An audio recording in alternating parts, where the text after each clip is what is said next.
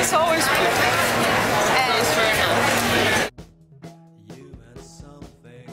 I really like Alexander Wang and Rag and Bone. And Rag and Bone I think I've done since their first show, and to see the transformation from back then to now is a pretty big deal. Like by now they're like a pretty well-known name, and it's cool to see. They're really sweet guys.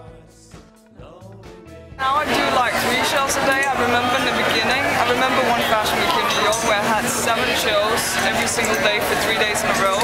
So in 3 days I did 21 fittings, 21 shows. That was like insane. But I don't do that anymore because that's just there's really no need. Of course. The editorials, advertising, probably get like a little time off, go back to Denmark, hang with my mates. I'm gonna get an apartment over here, so I have to go look at that.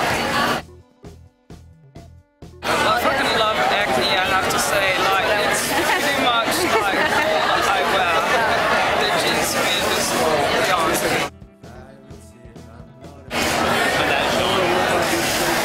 I don't think I did, no. I did some shows. I've been to Stockholm like once or twice. I don't think I've ever done acne. No, I don't think so. There's Acne, I think that's Wall Street, right above Canal. Then there's a shop called 11, over, I think it's over by Elizabeth and Spring, I think. They have great t-shirt stuff. And there's what goes around comes around on West Broadway, right below. I don't quite know what the mustard is, but they have pretty good shit too. Intermix on Spring Street, Green Street, good too. That's it.